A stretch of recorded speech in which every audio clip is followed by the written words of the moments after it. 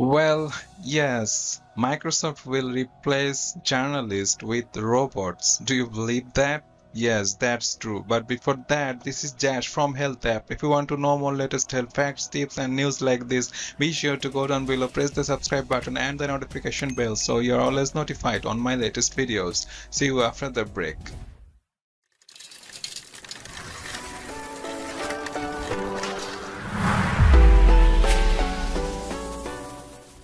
Well, this is the truth. Microsoft is about to replace dozens of journalists working on the MSN portal with robots. It is reported by BBC News. Automated systems will select news messages to display on the site. Now the headlines and news topics are collected by reporters. As explained in the company, the replacement of journalists with artificial intelligence has become a stage of reassessment of doing business. This could lead to increased investment in one area and to recognition in another. Microsoft explained, pointing out that this decision is not related to the coronavirus pandemic.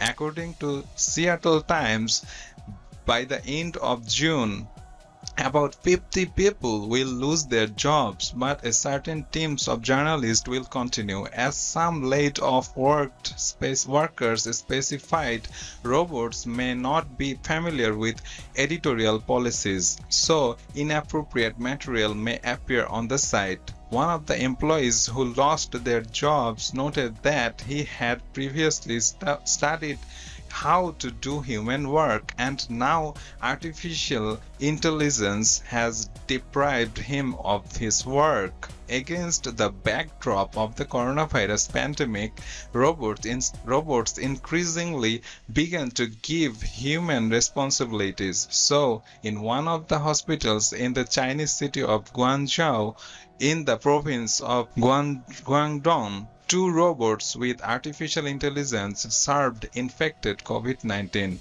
Yes, this is the truth, and this is the shocking truth. And robots are day by day replacing humans, and this is not good. We need to be aware of that, and that is why I am reporting this. So till then, be healthy, be happy always. Remember to stay tuned with this channel. See you later, and thanks for watching.